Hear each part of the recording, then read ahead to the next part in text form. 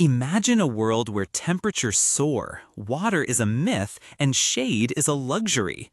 How do animals not just survive, but thrive in such a harsh environment? Desert animals are true architects of survival, engineering their lives around extreme conditions.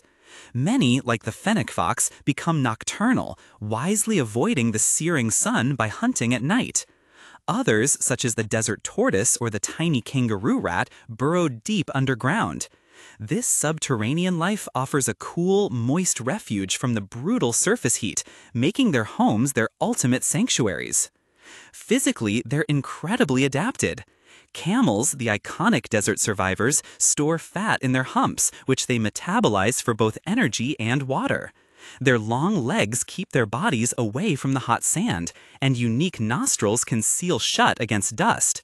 The fennec fox's large ears not only pinpoint prey, but also radiate excess body heat.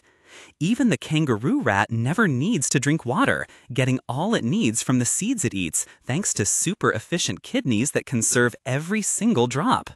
These are just a few ways desert architects outsmart extreme conditions. Their